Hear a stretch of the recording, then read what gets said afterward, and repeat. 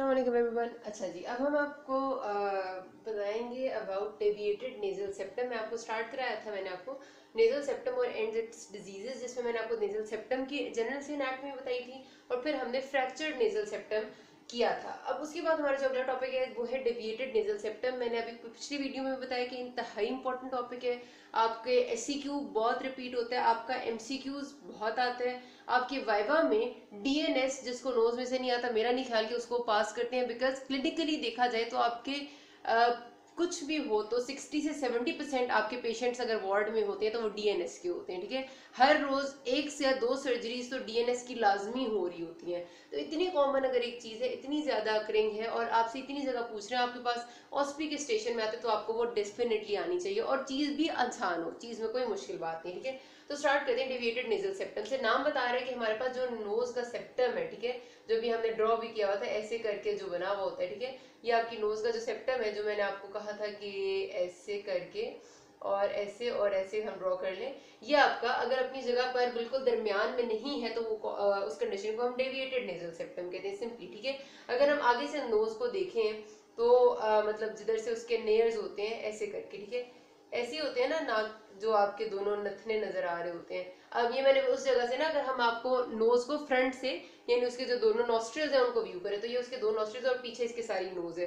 तो अभी आपको ये देखें, ये सेप्टम है ना, this is your nasal septum, बिल्कुल दरमियान में है, दिस इज नॉर्मल। अगर ये अपनी पोजीशन से जरा सा भी इधर या उधर डेविएट हो जाएगा तो this simply deviated nasal septum हो जाएगा। कॉजेज क्या क्या हो सकती हैं, अब इसको आपने बस अच्छे से करना जरूर है, ठीक है, और बहुत सिंपल है। कॉजेज में आपको जिस तरह मैंने बताया कि हर चीज को आप उसी तरह लेके आप उसको 3-4 ग्रुप्स में डिवाइड करो और उसको लेके आप कॉजेज को चला रहे हैं। सबसे पहली कॉज क्या होगी, कंजेनिटल या डेवलपमेंटल। ठीक है, तो कंजेनिटल में क्या हमारे पास मसला है कि हमारा जो नेजल सेप्टम है ना, बेसिकली अगर ये जो आपको नजर आ रहा है ये डेवलप होता है, साथ ही जब उसके नीचे से आपका ये जो नोज के नीचे आपको होता है आपकी हार्ड पैलेट है, जो आपका माउथ है, ओरल कैविटी है, ये जो आपकी लिप्स आप खोलते हैं अगर ऐसे करके तो आपका जो ऊपर वाला पोर्शन होता है ओरल कैविटी का, जिसको हम हार्ड पैलेट कहते हैं, हार्ड पैलेट के एग्जैक्टली ऊपर हमारी नोज पड़ी हुई है और सेंटर में नेजल सेप्टम है। तो ये जो नोज का सेप्टम है और ये जो आपका तालू या हार्ड पैलेट जिसको कहते हैं, ये दोनों साथ साथ डेवलप हो रहे होते हैं और इन दोनों का एक दूसरे की अलाइनमेंट में होना बहुत जरूरी है। इसको बुक में आपको लिखा हुआ मिलेगा कि एक टेक्टोसेप्टल प्रोसेस है।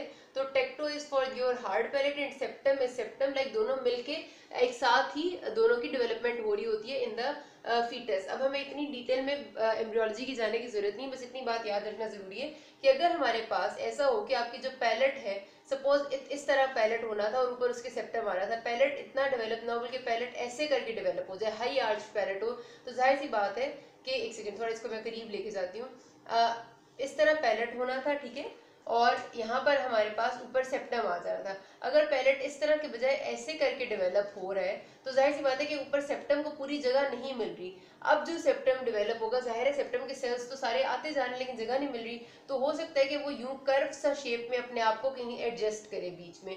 तो ऐसे केस में हमारे पास कंजेनिटली डेफिशिएंसी आ जाती है, तो उसको हम कहते हैं कि कंजेनिटली डेविएटेड नेजल सेप्टम है। तो इस तरह से आपकी प्रॉब्लम आती है कि जब पैलेट की डिफॉर्मिटी होती है तो वो उसको जगह नहीं देती। दूसरा ये हो सकता है कि आपके पास जो एडिनोइड हाइपरट्रोफी के पेशेंट्स होते हैं ना, अभी हम आगे मैं आपको बताऊंगी कि एडिनोइड्स भी आपके लोकेटेड होते हैं near to your this area, उसमें फिर वो लोग ना मुंह से ज्यादा सांस लेते हैं, उनकी नाक अक्सर बंद रहती है, तो मुंह से सांस ले लेके उनमें अडेप्टेशन के तौर पे ना पैलेट ऐसे हाई हो जाती है और फिर वो जब प्रेशर डालती है पीछे सेप्टम पे, तो पीछे सेप्टम जो कार्टिलेजिनस पोर्शन है, आपको पता है कार्टिलेज तो जरा सा इजीली मतलब मूव कर भी लेता है, मतलब ये वाला तो वैसे फिक्स्ड है, लेकिन मैं बात करूँ कि अगर प्रेशर पड़ेगा तो वो अपने आप को मोल्ड कर लेगा, तो वो मोल्ड करके टेढ़ा हो जाता है, which is known as deviated nasal septum. तो ये बात आपके ना एमसीक्यूज में आती है कि एडिनोइड ब्रीथर्स जो होते हैं, जिनको हम कहते हैं मतलब सॉरी एडिनोइड हाइपरट्रोफी के पेशेंट होते हैं माउथ ब्रीथर्स, तो उनको एडिनोइड ब्रीथर्स के नाम से भी कभी हम कहते हैं, तो उनमें डीएनएस बड़ा कॉमन डेवलप हो जाता है, बच्चे होते हैं अक्सर ये, ठीक है।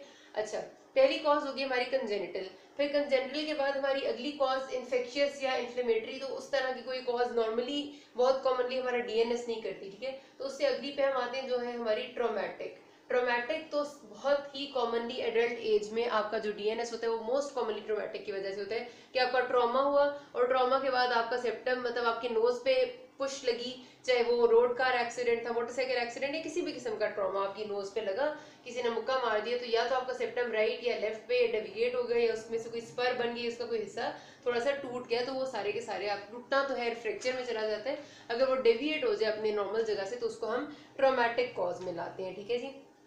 अच्छा, उसके बाद हमारे पास ट्रॉमा ये भी होता है कि आपके पास ड्यूरिंग बर्थ, अगर बर्थ के नाल में क्योंकि उस टाइम होता है कि बच्चे की वैसे भी चीज़ें बोन्स भी बहुत सॉफ्ट होती हैं, अगर तब भी नोज कोई प्रेशर ज़्यादा डल जाए ड्यूरिंग बर्थ जो है डिलीवरी के दौरान, तो भी आपका सेप्टम डेविएट हो जाता है। और नॉर्मली बचपन में लगी हुई चोटों पे इतना ध्यान नहीं दिया जाता। बचपन में सपोज बच्चा गया तो ये मैं एक तो पेरिनेटल मैंने आपको बात बताई, दूसरा बच्चों ने बच्चा गिरा, कहीं पर उसे चोट वोट लगी, थोड़ा बहुत खून निकला, लेकिन उतना ध्यान नहीं दिया। बाद में एडल्ट एज में जाके पता चलता है, जब हल्की हल्की फिर सिम्टम्स आते हैं, नेजल ऑब्स्ट्रक्शन होती है, देखने में पता बंदा सोचता है कि यार ये तो टेढ़ा लग रहा है, तब वो चीज जाके सामने आती है। और सबसे ज्यादा कॉजेज यही होते हैं कि 3 साल बाद एक्सीडेंट के, 4 साल बाद, 5 साल बाद लोग प्रेजेंट करते हैं विद डीएनएस, ठीक है। अच्छा, उसके बाद हमारे पास कंजेनिटल हो गया, ट्रोमेटिक हो गया। फिर रेशियल फैक्टर्स ये हैं कि कॉकेशियंस में ये ज़्यादा कॉमन है, कोई इतनी खास इसकी इंपॉर्टेंस नहीं है, वैसे ही बता दी हूँ। और अगला है हेरिडिटरी फैक्टर्स। कुछ फैमिलीज में ना जिनमें ये होता है, उनमें फैमिलीज में ज़्यादा रन करता है, मतलब जिसमें एक में वो पेरेंट्स में से बच्चों में आने के चांसेस ज़्यादा हैं, बट ज़्यादा इसमें आपने ये दोनों कॉजेज जो है वो ध्यान में रखनी है। अच्छा, फिर टाइप्स क्या होती हैं, अब यहीं से हम देखते हैं, ठीक है। जिस तरह मैंने आपका बनाया था, इसको हम सीधा कर लेते हैं ऐसे करके, दिस इज योर नॉर्मल, ठीक है, ये आपका नॉर्मल सेप्टम है। अब हमारे पास अगर क्या हो कि ये दरमियान में है ना सेप्टम, अगर दरमियान में होने के बजाय ये हो बिल्कुल सीधा ही, इसमें कोई टेढ़ापन ना आए, लेकिन ये या तो एक इस तरफ या इस तरफ हल्का सा इसकी जो इंसर्शन है वो या तो हल्की सी इधर हो जाए या हल्की सी लेफ्ट साइड पे हो जाए, तो इसको हम कहते हैं एंटीरियर डिसलोकेशन। लाइक वैसे पूरा सीधा ही है, पीछे से वैसे कोई मसला नहीं है, सिर्फ जब वो जाके इंसर्ट हो रही है जहाँ पर जहाँ लगा हुआ है, तो वहां पर वो किसी एक तरफ ज्यादा लगा हुआ है, दरमियान में नहीं है, ठीक है। तो ज़ाहिर है एक साइड ज्यादा बड़ी हो जाएगी और एक छोटी हो जाएगी, और जो छोटी हो जाती है फिर उसमें प्रॉब्लम्स आती हैं, बड़ी में भी अपनी प्रॉब्लम्स आती हैं, वहाँ पर एयर वेंटिलेशन ज्यादा होती है, क्रिस्टलिंग शुरू हो जाती है, म्यूकोजा ड्राई हो जाता है, एंड फलाना फलाना। तो ये जो है इसको हम हटा देते हैं। तो ये हमारे पास होती है एंटीरियर डिसलोकेशन। टाइप्स बहुत अच्छे से करनी है, इनकी तस्वीर बनाने के लिए भी आती होती है, ठीक है। तो आपने एंटीरियर डिसलोकेशन में ऐसी तस्वीर बनानी है। फिर हमारे पास अगली देखते हैं, अगर हमारे पास ऐसा हो कि एक साइड पे बिल्कुल मूव किया हो इस तरह से कि ऐसे करके ये, ठीक है, ये ऐसे उसने एक साइड पे अपने आप को बिल्कुल बल्ज आउट किया हुआ है, दूसरी साइड जो है वो छोड़ी हुई है, तो इसको हम क्या कहते हैं, सी शेप डिफॉर्मिटी। ये सी की तरह की शेप लग रही है ना, इस तरह का अगर सेप्टम होता है तो सी शेप डिफॉर्मिटी। फिर अगर हमारे पास बहुत स्टाइल में, लाइक अगर स्पेशली जो प्रेशर ब्लो होते हैं उनमें ऐसा हो जाता है कि वो बिल्कुल कर्व्ड हो, लाइक उसका कोई फॉर्म ना हो, इस तरह का दोनों तरफ उसने अपने कर्व्स निकाले हुए, तो इसको हम कहते हैं एस शेप डिफॉर्मिटी। ये हमारी एस शेप होती है, ठीक है जी। अच्छा, अगर इसके बाद हमारे पास क्या हो कि हमारा जो सेप्टम है उस वैसे बिल्कुल सीधा हो, बीच में ऐसे उसमें से एक स्पर निकला हुआ और फिर सीधा हो गया, तो इसको हम कहते हैं स्पर डिफॉर्मिटी। इसमें हमारे पास एक स्पर निकला, और स्पर का सबसे बड़ा मसला ये होता है कि आपका ये जब जाके, क्योंकि ये नुकीला होता है, ये आपकी लैटरल वॉल को इंक्रोच करता है। आपकी लैटरल वॉल में प्रेजेंट होती हैं वेसल्स, ब्लड वेसल्स, जो आपके जाहिर सी बात है ऑफ कोर्स पीछे आपकी जो ब्रेन को, मेनिंजीज को सप्लाई कर रही हैं। तो बार बार जब इस साइड पे जो हमारी लैटरल वॉल की वेसल्स बार बार इम्पिंज होती हैं, जब नर्व्स इम्पिंज होती हैं, तो पीछे से क्योंकि they are related to the meningeal supply, तो मेनिंजीज में जब पेन होती है तो इट लीड्स टू हेडेक, ठीक है। तो इसकी वजह से हेडेक बहुत ज्यादा होता है, और स्पर बहुत कॉमन है, ठीक है, स्पर डिफॉर्मिटी बहुत ज्यादा आती होती है हमारे पास। उसके बाद हमारे पास जो आखिरी केस है ये हो गया 1 2 3 4, एंड जो फिफ्थ होता है वो सिंपली ये होता है कि आपका नेजल सेप्टम बिल्कुल अपनी जगह पे, उसमें और कोई मसला नहीं, सिर्फ ये कि वो थिकंड है, इतना थिकंड है कि उसने आसपास के हमारे जो कैविटीज है उनको छोटा कर दिया, तो इसको हम कहते हैं thickening of the nasal septum, ठीक है जी।